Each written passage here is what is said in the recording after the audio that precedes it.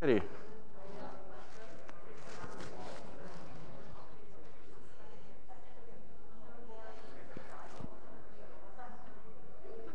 Wow, okay. It's not daylight savings this week, right? Yeah, okay.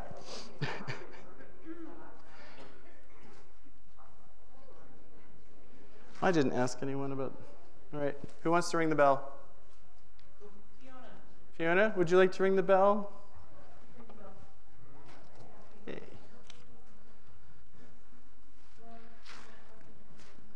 Hi. Good morning, Fiona. Here, if I give you the bell, there you go. And should I say it, or do you want to say it? Okay. May the sound of the bell remind us that the Spirit of God is within us and among us.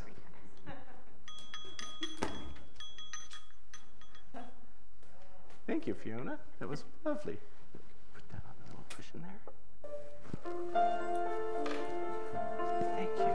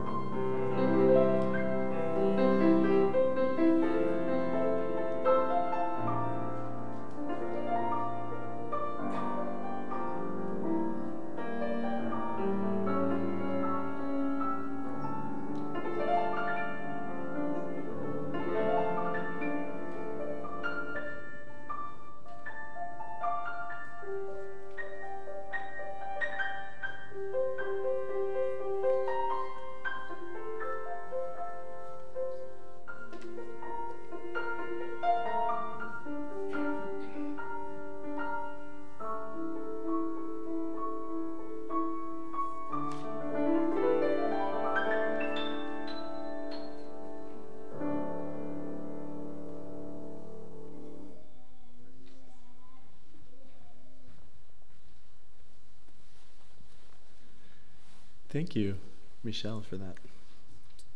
Good morning, everyone. Good morning. Okay, we got to start. We have to do this again. Okay. Good morning, everyone. Good morning. There we go. You're getting there. Good morning, and welcome to our worship service here at St. Peter's. Daring Justice, exploring homelessness and precarious housing in Sudbury. We will answer on this 5th Sunday of Epiphany our call to care for our neighbors. And so we're going to find out what is needed, what is the reality, and what are some of the things that we have been doing and can continue or start doing to help out. This morning, as we begin our service, those of you who have not met me yet, I think there's maybe one or two, I am Reverend Ryan Fay. I began in service with St. Peter's here on July 1st. I'm very pleased to be here. My pronouns are he, him, il, lui. Alors, tu peux me parler en français aussi. You can speak to me in French or English, and you can speak to me in any language, but those are the two I'll respond in. And I would also like to thank Michel Giroux, our new director of music, for his wonderful improvisation this morning. And Michelle began on January 1st in this position. And we are very pleased you are here. We are very blessed. We have been very blessed here at St. Peter's with music ministry and past as well. And next week we will be celebrating the ministry of music that has been celebrated and shared with St. Peter's for the last 30 years of Judith Hallman. And so I hope that we will be here to celebrate that and to wish her very well in her next journey, parts of the journey as a retired person. Today's service, we'll be exploring the theme of homelessness and precarious housing in Sudbury with special guests. One is Mr. Raymond Landry he is the coordinator of housing services for the Sudbury Homeless Network. So thank you very much for being here, Mr. Landry. And we will also be visited after this service by two city councilors, Deb McIntosh and Fern Cormier, who will share with us details of what is being done by the city to help engage the situations of people living with homelessness and precarious housing. And all are welcome to join in a lunch and learn discussion with them that will begin officially at noon, but if you go down after the service, you'll be able to take part in some yummy food. It smells really good in here. And if you are not going to be staying for lunch and learn, there are refreshments that will be in the fellowship hall, which you can also participate and partake in. And also due to illness, there will not be a special separate children's ministry program for children under the age of 12? Yeah. The youth program is still going on? Sure. Yeah, Lynn says yes. Okay. And so after the time for the young at heart, the children are invited to stay. There are activities at the activity center that people of all ages can enjoy, and children are welcome to participate. And then when I say children, I mean children of God. Participate at the activity center or bring an activity back to your seat with your family and share in that during the service. This is a space that welcomes and celebrates the presence of all ages and stages. Our masking practice is that we wear masks unless we're at the mic. We take that off and put it back on when we're done at the microphone. And especially if you're singing, that is a vector, so we encourage that. If you're seated and you're having any issues with breathing and you need to take the mask off for a few minutes to catch your breath, that's okay. And in the order of worship, you will notice the printed bulletins. If you're following with the printed bulletins, the bold print is for unison or responsive participation in the service. On screen, it's going to be white print for anything responsive or unison, and all of the hymns are unison. So please do sing along no matter what color you see on the screen for the print. As we move more deeply into worship, I invite you to join with me in our territorial acknowledgement. The announcements will be right after this, actually. Yeah. I know, it feels like I've been doing announcements. Sorry about that. We acknowledge that the lands that our churches and many of our homes sit on have been stewarded by the first peoples of Turtle Island, among them the traditional territory of the Atitmashang Anishinaabeg peoples. We commit ourselves as a faith community to the multi-generational work of reconciliation, the pursuit of true justice and flourishing well-being for all peoples who now call Canada home.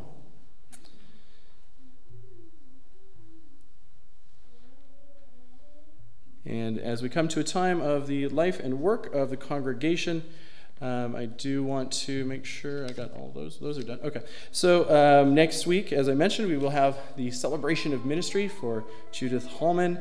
After 30 years of sharing and ministry with St. Peter's, we will celebrate that. We'll also be lifting up Have a Heart Day, which is a day in which we are called to send cards, valentines, letters to the government of Canada to lift up the need for the dignity and respect and rights of, in particular, Indigenous children, but Indigenous peoples in general, and as a treaty people to remind one another of our responsibilities and to call for that in love. So we're going to lift that up, and there'll be different activities related to that as well.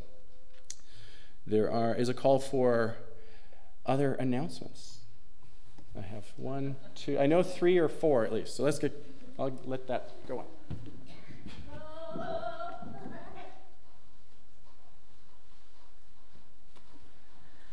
Hello. Amy Holmangrote, daughter of Doug Holman, who miraculously has taken a Sunday off this week. So he has tasked me to remind you yet again of the celebration next week. There is still time to fill an envelope at the back for donations for the reception and the gift for Judy, and you can put your comments in there, I'm told, as well, or by par with the instructions on the rock. It's going to be full of great music, all of Judy's favorite music, so it'll be a great service to be at, and there will be cake.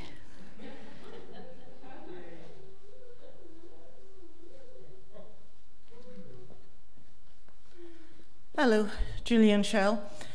Coldest night of the year is coming up, and I'm very encouraged. The number of walkers who are fundraising is slowly rising. The donations are coming in, and we're close to our target, but we're going to far exceed it anyway. I know that. So, and of course, at St. Peter's, there will be a party. So Friday the 24th, the walkers will be leaving at 6 o'clock to do their walk, and we will be gathering in the parking lot to cheer them on, and there will be skating with Reverend Ryan, there will be games in the parking lot, and lots of yummy food, snacks, hot chocolate. So please put Friday, February 24th, which is the day before the City Walk, but we're doing it a bit differently because we had so much fun last year. Put that date in your agendas and plan to come and walk if you can, to donate if you can, and all of you can come and party. So hope to see you then.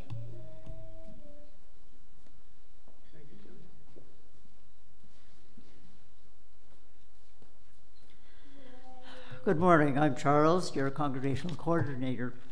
And on behalf of the Affirm Committee, you might have seen a sign out in the narthex asking for donations. We're going to be, after a hiatus due to COVID, we're going to be once again celebrating Pi Sunday. And Pi stands for Public, Intentional, Explicit, and refers to our public, intentional, and explicit commitment to the inclusion of the LGBTQ2S1A+ people of St. Peter's. It is standards that we hold ourselves and our welcome to when we seek to live affirming and inclusive. We will be celebrating Pi Day this year on March 12th, and during the service, and after the service, by eating. We are requesting your assistance. There will be fellowship after, but we're asking if there's anybody who's able to make a few pies. If you can sign up in the narthex. There's a sign-up sheet. If you're not able to bring them in yourselves, one of the team members from Affirm will pick them up from you. We're looking at about having 6 or 7 pies to cover hopefully the number of people that will be participating after the worship service. Thank you.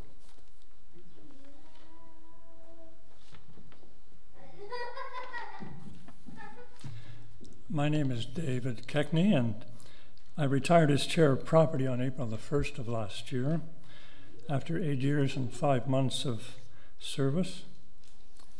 In late January, I was invited to return to being chair as of February 1st. This announcement is about heat, not about saving money. It's about your warmth and your comfort. Axiom 1, air moves from cold air to warm air. Axiom 2, to heat an office, sanctuary, hall, or bedroom to your comfort level, the door must be closed. I know that Reverend Ryan, Charles, Michelle want a warm welcome by opening wide the sanctuary doors, but property wants you, who come early, to be warm, comfortable, quietly probably chanting with your friends, possibly meditating on the imminent service. Property requests that until weather warms up, only one sanctuary door be opened before service, and closed when it starts. The folding door on the fellowship hall here may be left open because the hall is heated to 22 degrees. The base temperature of the church is 16 degrees, and this is where I come to the important part, with the narthex offices and kitchen at 18 degrees overnight and when the spaces aren't being used. Using our 5Y5 thermostats, and 2 of them are here, the temperature is raised as needed, 22 degrees centigrade, and if you want Fahrenheit, it's 72. In the fellowship hall and sanctuary. Heritage Hall is raised to 20 for scouts, guides, etc. Today I raised it to 22 degrees so you'll be comfortable down there. UCW and others should take particular note. Kitchen heat is controlled by the narthex and the narthex thermostat. It's like your bedroom is cold and you wonder why until you realize that your thermostat's down in the living room. Narthex offices and kitchen, in fact the whole addition wing, is 22 degrees on Sunday morning. That is a reasonable and attainable temperature with the main entrance doors being opened and closed.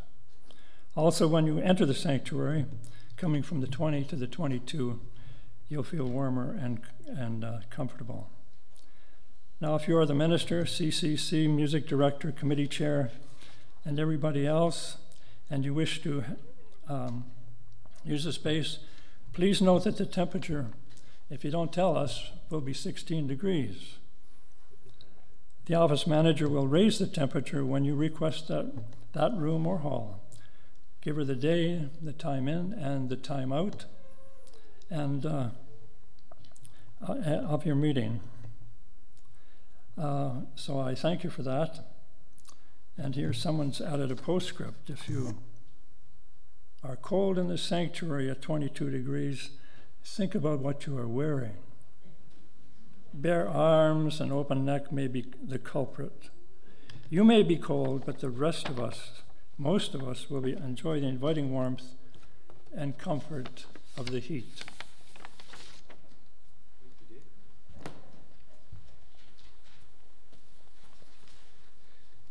Thank you, David. And I think you all should thank David because if to me 16 sounds perfect. So thank you, David, for that. And I want to thank everyone for their announcements and lifting up the very active and vibrant life of St. Peter's in the relationships, partnerships, and work that we share in this community. So thank you all for that. This month is Black History Month, and in spirit of solidarity and marking this important month to remember, I'll be lifting up each Sunday a different person from Canadian history who has had an impact on our society. These people are Black and have done amazing work in the face of great resistance and social oppression and judgment, and yet have persisted on. Today's person to mark is Mary Ann Shad Carey, who lived from 1823 till 1893. She was an activist, an educator, a publisher, and a journalist. She was the first Black woman to publish a newspaper in North America called the Provincial Freeman. As an educator, Shad Carey established a racially integrated school for Black children in Windsor, Ontario, and as an activist, she advocated for the rights of Black people and women. With gratitude, we lift her spirit of courage and her work for justice and education. Thanks be to God.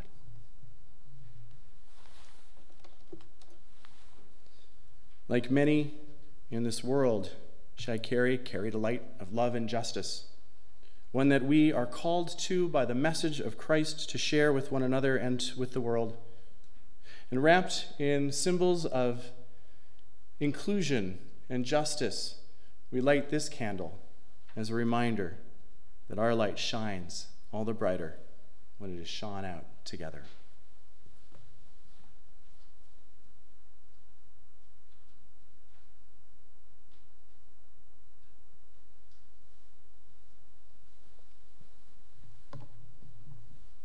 Embodied in flame lived out in the world.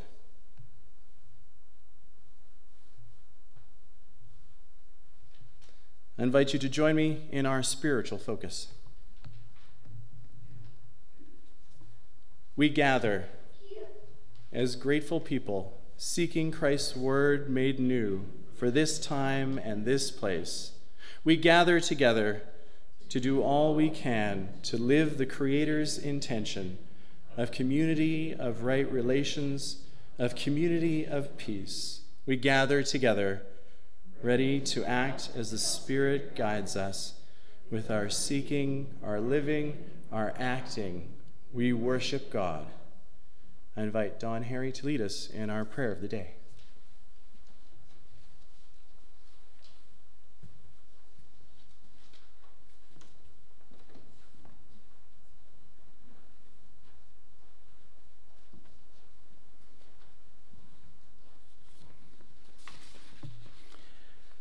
Please join in for the prayer of the day.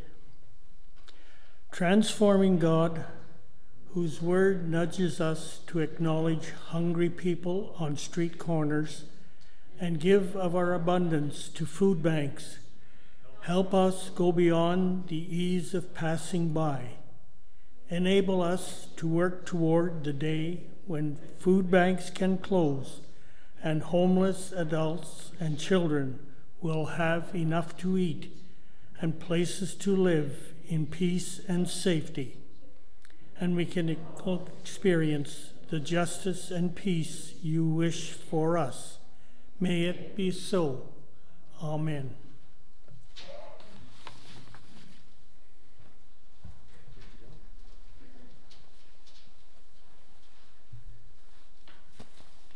Our opening hymn comes from More Voices, the coil-bound hymn book. Number 1, Let Us Build a House, and the words will also be on screen. Let us sing.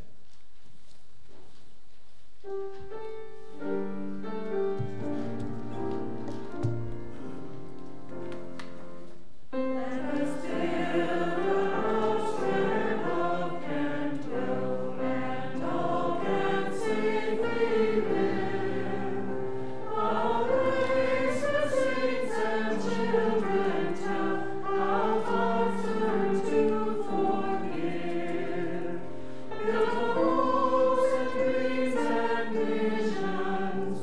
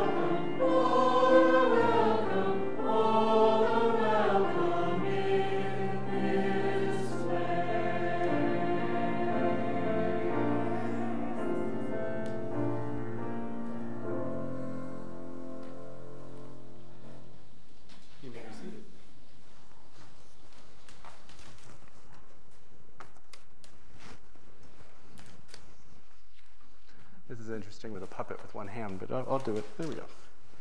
Okay. Good morning, everyone. Good morning, Stevie.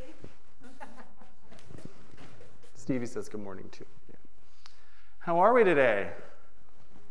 Good. It's been kind of warm. You're warm? Yeah, me too. Everybody warm enough? Yep. Okay, excellent.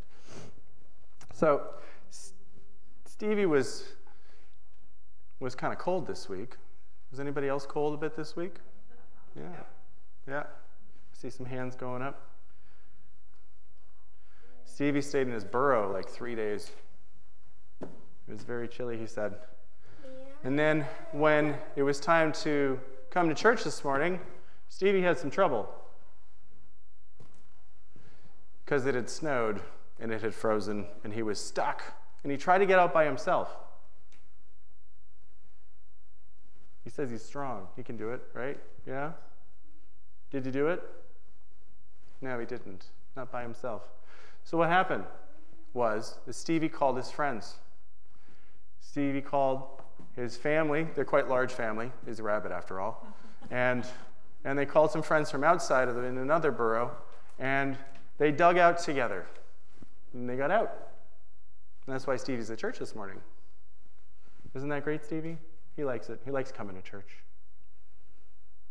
And so what Stevie learned this morning was that sometimes a job is, even if you're strong, even if you're capable, a job is bigger than it takes one person or one rabbit to do.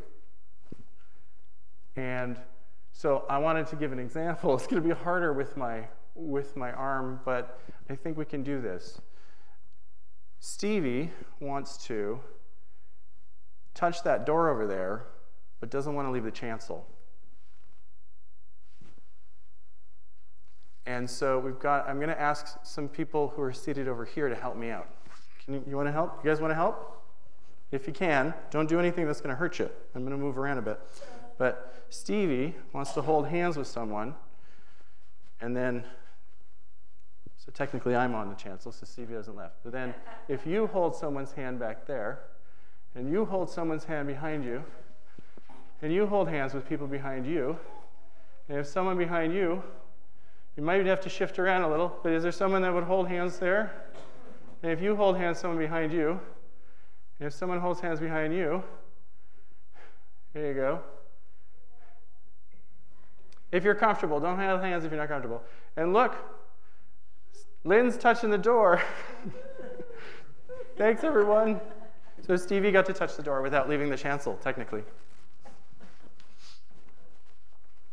And the reason Stevie came up with that activity just now, not to leave everyone on this side of the church building out, but was just to demonstrate that together we can accomplish as a community, as a society, as a people, what one person, even if they're capable, couldn't accomplish. And that when we get to do that, there's laughter, there's sharing, there's reaching out, and there's togetherness. And so thank you, Stevie, for that. And the reason Stevie brought this up is that today's reading really inspired him about the good stuff that we can do, that God calls us to look out for one another and to reach out to one another in love and in help. And it really worked out. So thank you, Stevie. And thank you, everyone, for helping out. Let's take a quick moment of prayer. God of love and community, of care and compassion, we thank you for the contribution that children make to this community. We thank you for their voice and their presence, of their joy and their glee, of their struggles and their growth. And we thank you for our opportunity to support them and to live as examples of your love, which will inspire love in return. We thank you for the opportunity to help and the gift of togetherness and community. In Jesus' name we pray. Amen. Thank you, everyone. Thank you for sharing today.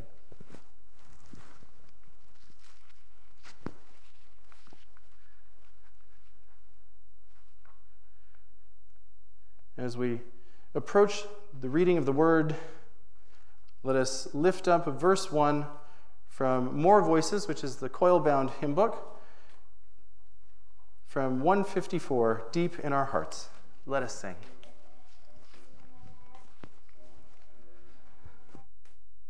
Oh, we can stay seated for this one.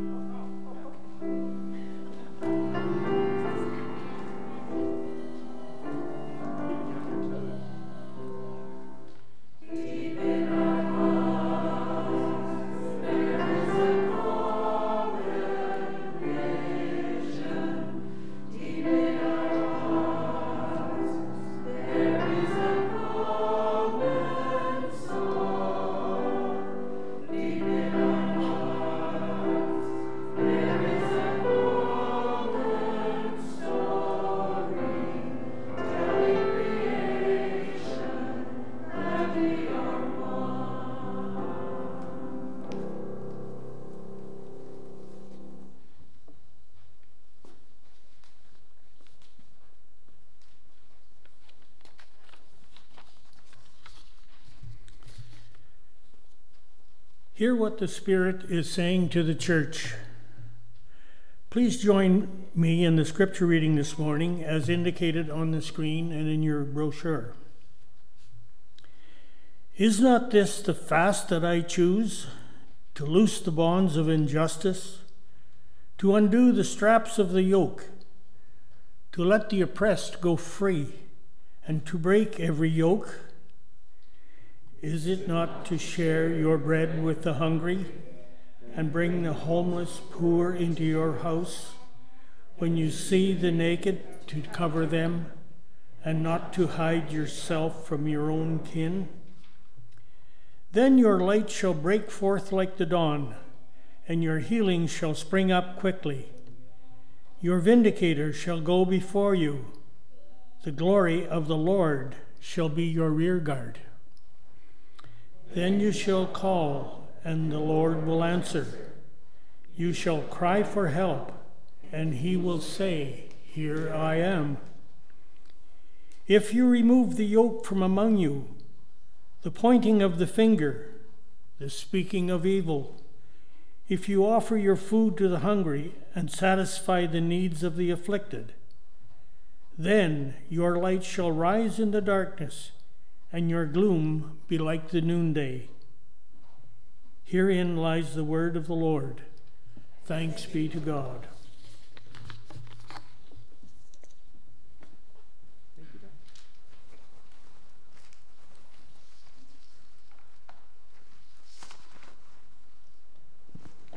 You get to hear from me only a little bit today in this time. I will be shortly inviting to the pulpit Mr. Raymond Landry, from the Sudbury Homelessness Network.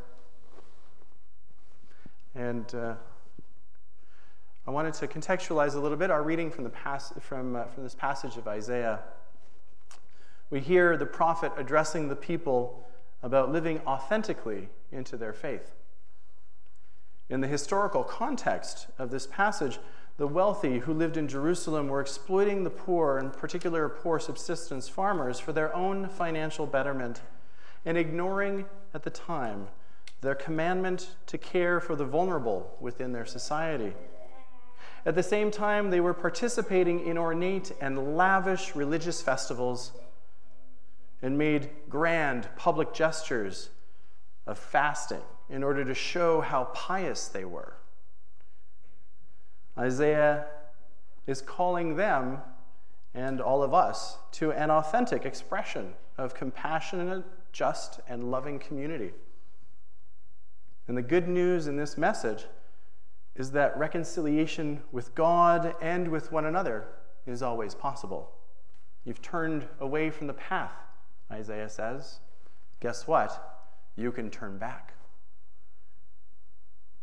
And so those in need are supported and shown divine love in their neighbors when we act to care for others. While those who are blessed with the ability to help get the added blessing of being the hands and feet of Christ. Much as the call was for the ancient Israelites to turn back to God by turning back to care and justice for one another, we are reminded that we can always choose to care for our neighbors. One way that we can live our faith authentically is to support the needs of those disadvantaged in our society. And today we have the choice, and we have chosen to engage with the needs of those experiencing homelessness and precarious housing in Sudbury. We have invited 2 city councilors to speak with us after the service, and I hope that all who are able will stay and hear more about what Sudbury is doing and what we can do to help. And now I would like to introduce Mr. Raymond Landry from the Sudbury Homelessness Network to share with us the reality of people living in Sudbury and what is needed, and perhaps some things that we can do to help out. So we are thankful for you here, Mr. Landry, and I invite you to the pulpit.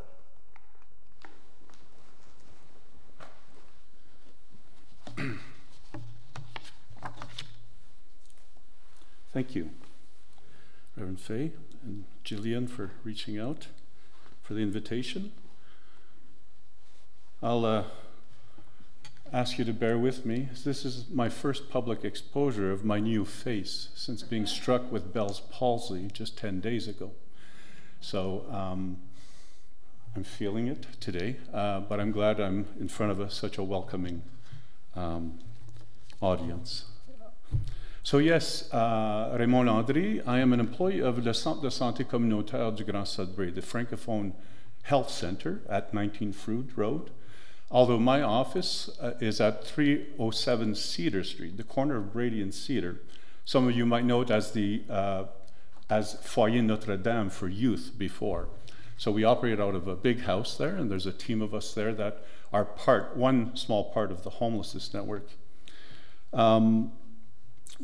I'm in my 37th year of working in social services, and for the past 6 years I joined the team at Centre de Santé as the coordinator of the Homelessness Network. The Homelessness Network is not an agency on its own. In fact, it's a partnership agreement between 6 community-based agencies that has existed over the past 16 years. We are contracted by the City of Greater Sudbury to offer direct services to those experiencing chronic homelessness. And in Canada, we define chronic homelessness as persons experiencing 6 months or more of being homeless or having a long history of not being able to retain an apartment or a house. So we have a very specific mandate, and we have 4 different pillars under the umbrella of the Homelessness Network that we do to assist the community. Our core service is one of having a team of housing-based case managers to help work with those who are homeless, chronically homeless, and to help them prepare for housing, find housing, and then help them maintain that housing over time through to stability. And there are different definitions of those. We also have a street outreach team. Some of you might know them as the Redcoats, going around in a white van through the downtown core and other areas of town. They are l'Association des Jeunes de la Rue, is their agency, and they used to work under Foyer Notre Dame, but they have become part of the Homelessness Network over the years. There used to be 2 individuals doing that work from Monday to Friday, 8 to 4, before the pandemic.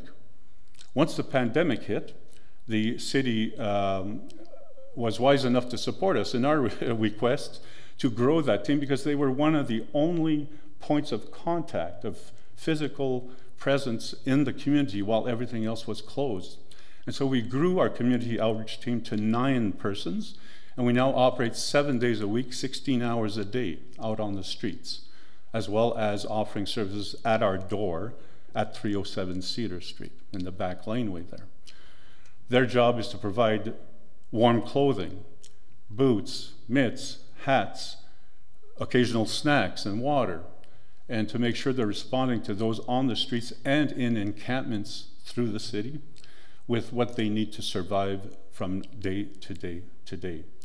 We are only one of the several partners in the city that offer those things. There are several outreach teams out there, but they all have a slightly different mandate.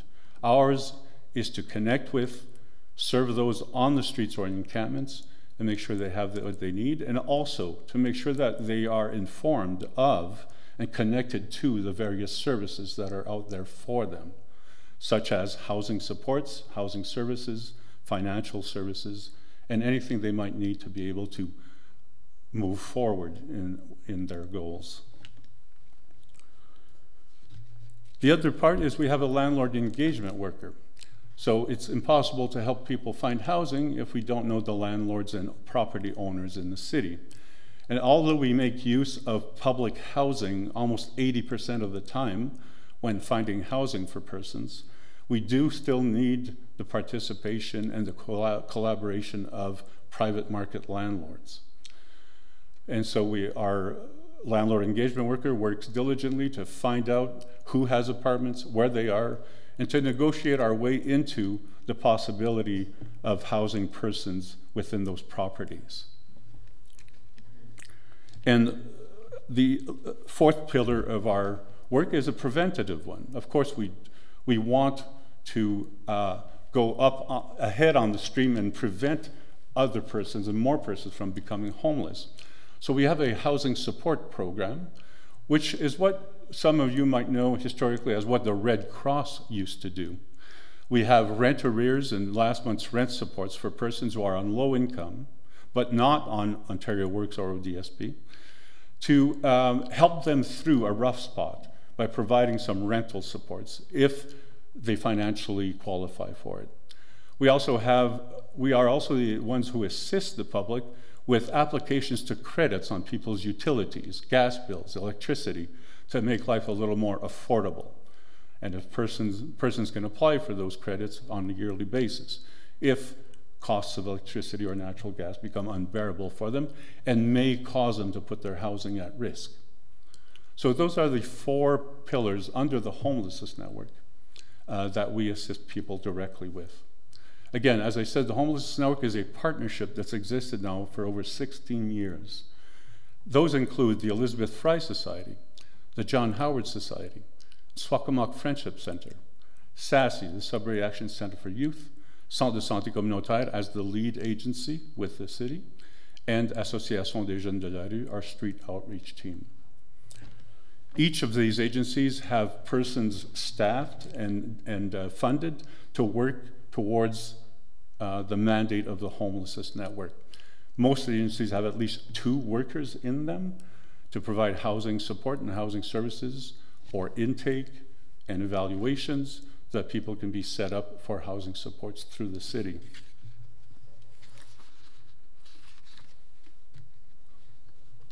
The scope of homelessness in the city. There'll be arguments about this depending on who you ask, but the city has become a very data-driven, informed entity. And we are one of the main participants in creating that. We now have what we call coordinated access in the city of Greater Sudbury.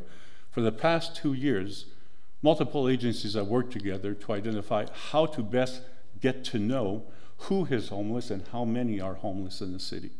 And to that point, many agencies have worked together to contribute their daily data to the city to know how many people are sleeping in shelters, which shelters are occupied, which ones aren't, how many people are actually in encampments in the city. And we go out every day, we touch base with everybody we can, and we try and get to know exactly what their needs are. And to that point, part of the coordinated access process is a by name list, literally knowing every homeless person by name. That's our goal. And only in knowing that we could touch base with those persons, at least ask them what they need, can we think to be able to respond to what those needs are and what their will is. And so this past week, every Wednesday we get a new report because all of the service providers, the various service providers, the Homelessness Network being one of those, only one of those, provide that information to the city of Greater Sudbury. And there were slightly over 170 persons identifying as homeless this past week in Sudbury.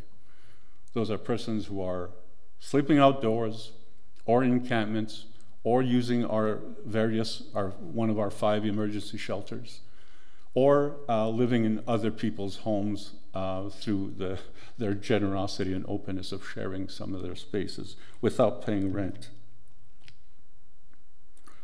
The service sector, as I said, is larger than just the homelessness network. I've brought one of the hottest things in sliced bread, our Streetwise guide that we publish as the Homeless Network on behalf of the city.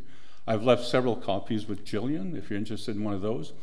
It was conceived as if someone was just arriving in Sudbury and knew nothing about the city, and if you'd handed them that book, they'd have direct access to information and names of the agencies that they might find from the sidewalk. So direct door assistance in all spheres of life, from dental to financial to housing to shelters. And if persons are interested in those, I'm happy to bring more to the congregation if you each want one of those. But we do have a website, homelessnessnetwork.ca, where those publications are on offer there, as well as explanations of who we are.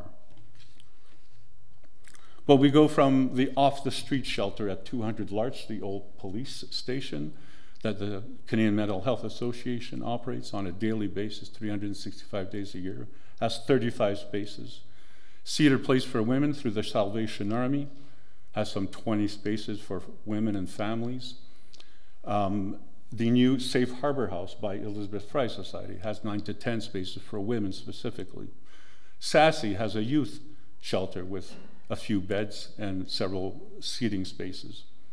And during the winter, from November 1st to March 31st, there's additional services provided through, again, the Homelessness Network, contracted with another partner agency. This year, the Samaritan Center hosts persons when an extreme cold weather alert is called. So after 11:30 a.m. today, as I look at Environment Canada's website, we will be calling an extreme cold weather alert because it'll be more than minus 15 tonight. In fact, it'll be closer to minus 22. That will prompt the Samaritan Center to put on a team of overnight workers and open their doors from 8 p.m. to 8 a.m. to accommodate those who are outside and have no access to other shelter. It's considered a warming space, not a shelter per se. Although they only have 15 physical spaces to accommodate persons, they found a way of opening up their hallways also and are averaging upwards of 40 to 45 persons a night when an extreme cold weather alert is called.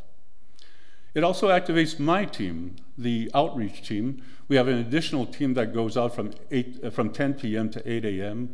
in our van to roam the streets and connect with anybody who's still outside after hours at that late night, and to offer them rides to warm or safe spaces, or to offer them on the spot what they might need to assure their survival overnight.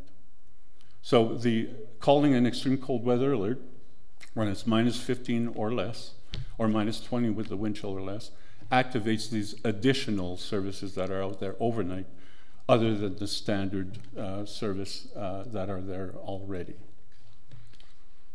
And I leave many more out.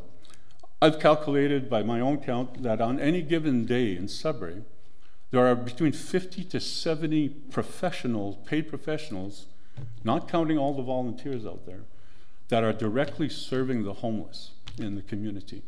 When you count all the shelters, the housing support services, the city's navigators and housing supports, 50 to 70 professionals, depending on how loaded a shift is with those professionals, trying to assist those who are homeless. The scope of housing. I don't want to steal city councilors' thunder. They might be able to speak to the precise numbers better than I will later during your lunchtime. But the context is there's about 5,200 public housing spaces in the city. That being said, presently there are approximately 800 to 900 persons waiting for those spaces. And for a single individual with no other concerns, it could be a 4 to 5 year wait to have access to an affordable public housing rent geared to income space in the city. So we do not have enough housing. It's plain and simple. When it comes to private market rents, we consider that there is zero housing in Sudbury when it comes to private market rents. You could read the details from Canadian Mortgage and Housing, say there's a 2.1% vacancy rate right now. It was 1.6 last year. For us, that means zero. Zero affordability, zero housing for those who are poor. Let me put that in context. A person on Ontario Works still in Ontario in 2023 receives $730 a month. The average monthly rent for a one-bedroom in Sudbury this year is $1,033. $500 more than a person could even think of paying rent in a one-bedroom secured housing. A person on Ontario Disability Supports may get between $900 to $1,200 depending on their specific needs and additional monies they get for those specific needs. They get $525 towards their housing. The rest they're supposed to live on with their specific needs. Again, it has been 5 years since I have seen any rents in Sudbury that come close to the $500 mark. So basically, for those who are living in poverty and on very low incomes, housing is absolutely unaffordable in Sudbury, and the access to that housing is almost nil. So a very treacherous situation. We are in a housing crisis. We hear it on the news every day. We are in several crises. The opioid crisis in Sudbury, it's not something you want to be at the top of a list of in Canada, but Sudbury has been for the past few years, unfortunately. There is a serious opioid crisis that's taken many, many lives, many, many young lives in the past few years. So, societal challenges, poverty and income levels, something has to change there. And even once we assist, one parts of our program is that we do have rent subsidies and rent housing allowances attached to the ones that we support. It's very limited, but it allows us to gain access to some private market rents with those landlords who are willing to work with us.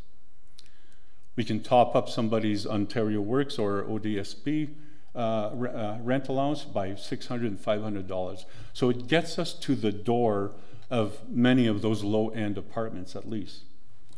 But then the person has to work their way in there by themselves, because we do not place people in housing. We assist people to find their own housing.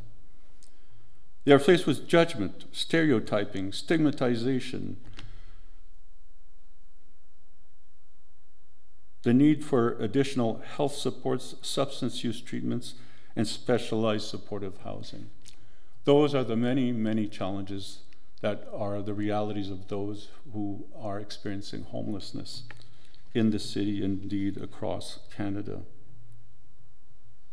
And it's tough to take when you know that homelessness is a result of societal and systemic barriers, not individual barriers.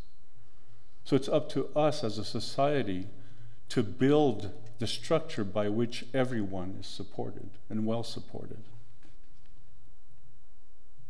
For individual challenges, of course, there are many, but there's no one paintbrush and no one color scheme by which we can paint persons experiencing homelessness. We need to think of equity versus equality. And yes, equity where it can exist, equality where it could exist, but fighting for equity in all conditions would level the playing field for most. Until we resolve the housing crisis, as one of my good acquaintances, Ian de Jong, you might have heard his name in the recent past, as he helped the city out with this encampment process a couple of years ago. He's the organizer, leader of Org Code, Inc., one of the known experts in housing and homelessness. And he says, quite simply, the solution to homelessness is housing. If you take out all other judgments and considerations, oh, that person's an addict, they should go get treated before they get housing. They need to go get mental health treatment before they're allowed to be housed. We quash that. We see housing as a human right. And we know through the research of the past 30 years that persons who are suffering from addictions, persons who are suffering from mental illness, persons who are otherwise disengaged from society do much better once they have a place to live. Where do you keep your medication if you have no pharmacy or medical cabinet to keep your medication in? Well, you drop it out of your pocket, in your tent, or in the bush, or you get it stolen from you every day. Housing is at the base of wellness, and our housing crisis is the one thing that needs to be resolved.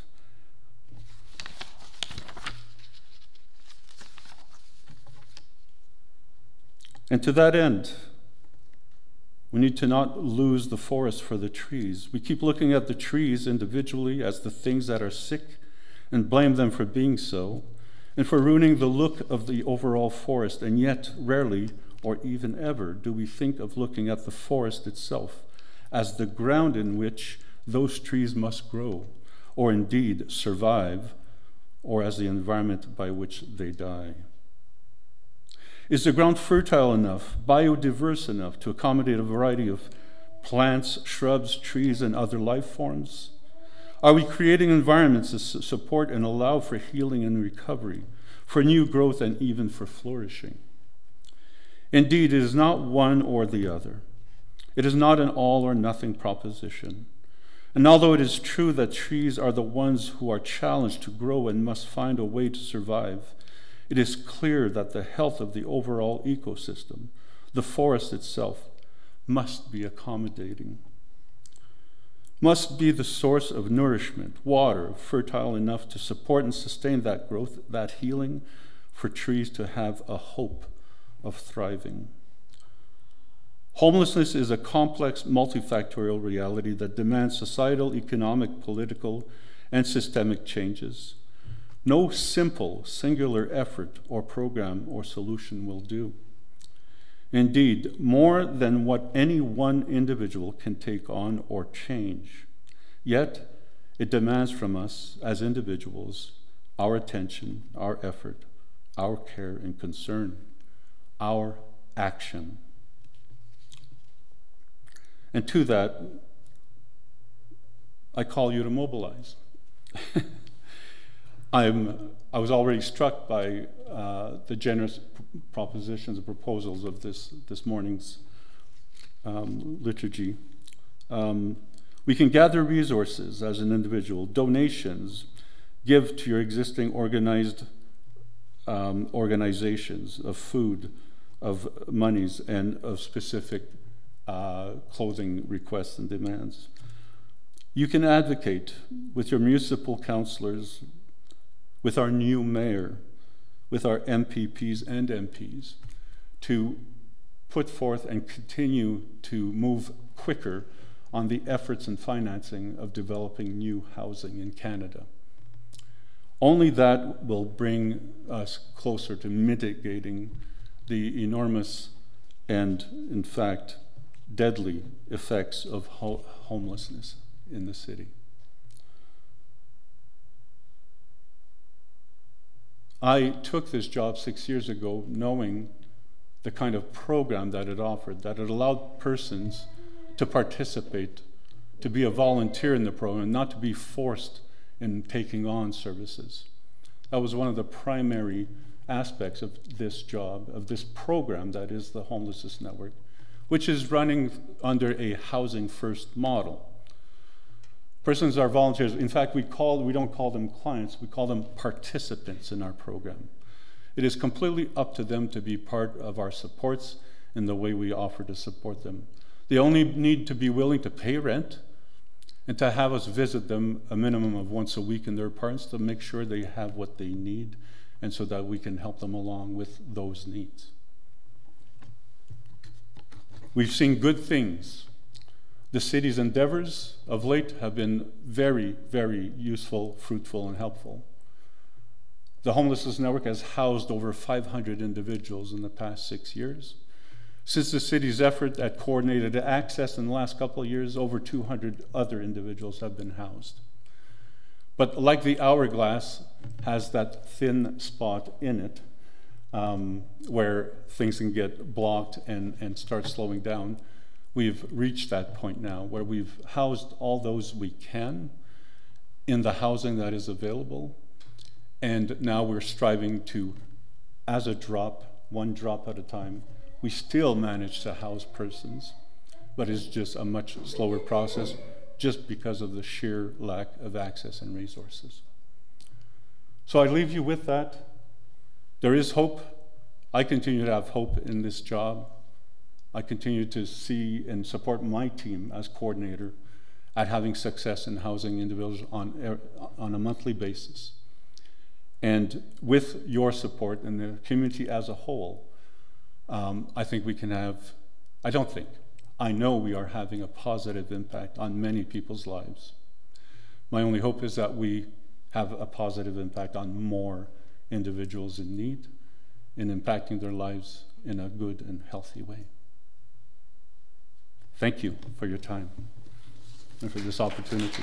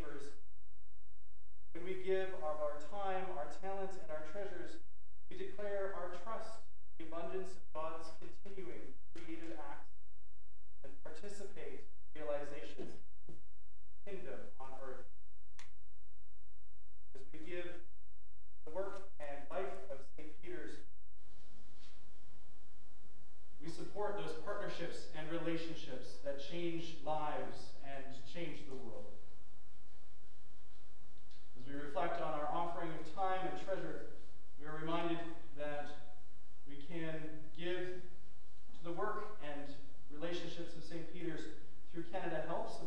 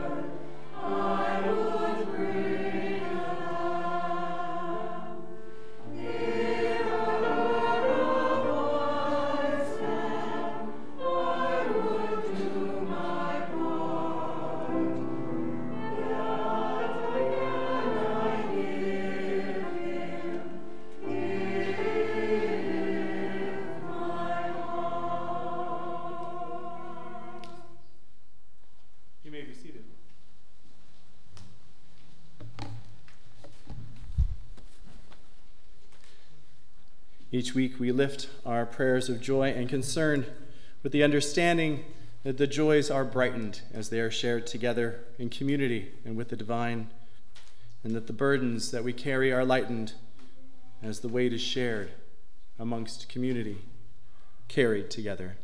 Let us pray. God of justice and righteousness, thank you for the gift of your Son, Jesus Christ, who came to live out your love in this world.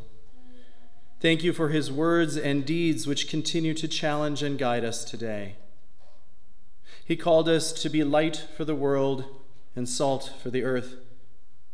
We thank you for the ministries undertaken throughout the world in our mission and service with the United Church and our many partners, both here and abroad, for the light they bring to lives under so many different pressures and the necessities they provide to sustain communities and make hope tangible. And so we pray for your world with all its wonders and its worries, which rest on our hearts and yours. We pray for those who need your justice, loving God, for those who sleep on the cold streets, for those who do not have enough to eat, for those who worry about how to make ends meet for their families. We lift our care and our concern in silence.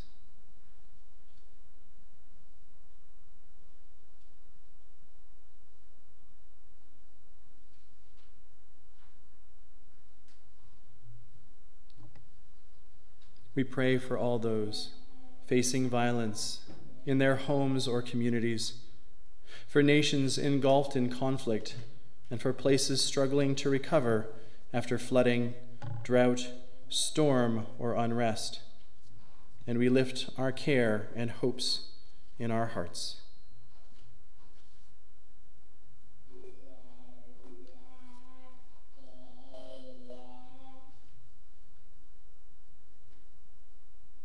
We pray for refugees and political prisoners, for children who must work instead of going to school, and for parents who long to give their children a better life.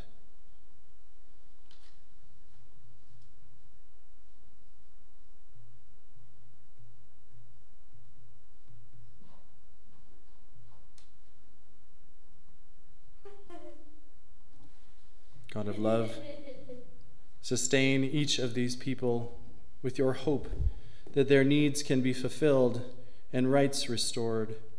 Empower us to use our resources to do what we can for them, and give strength and courage to advocates and aid workers who bring hope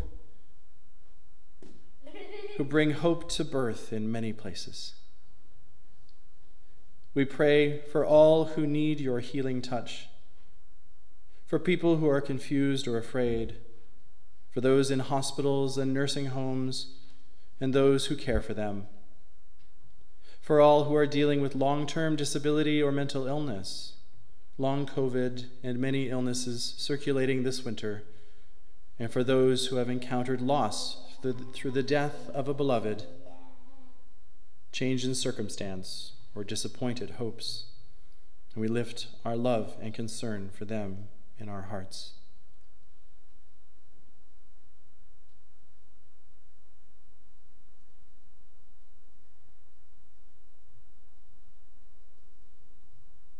Surround, loving God, each one with your peace and comfort, so that hope for healing will be renewed each day. Compassionate God, make us salt and light for the world, not by presuming we know best how to fix others, but as compassionate and caring neighbors, unafraid to reach out. Encourage us with your grace and inspire us by your Holy Spirit, for you are always with us. We gather all our prayers into one voice, praying the words that Jesus taught us in a new form, with the Jesus prayer for today, saying, "O source of life, connectedness beyond simple perception, we hold our experience of you as sacred. May we choose to live the good you call for, in our actions as well as in our imaginings. Nourish our bodies and spirits, inspiring us to share the abundance that we have. Challenge us to show understanding and love for others as we need to be understood and loved. Help us to overcome our shortcomings, to be our best selves through the faith that you have always shown in us. May we all make it so. Amen. Our commissioning hymn comes from Voices United, number 592. Come now, you blessed. Let us sing.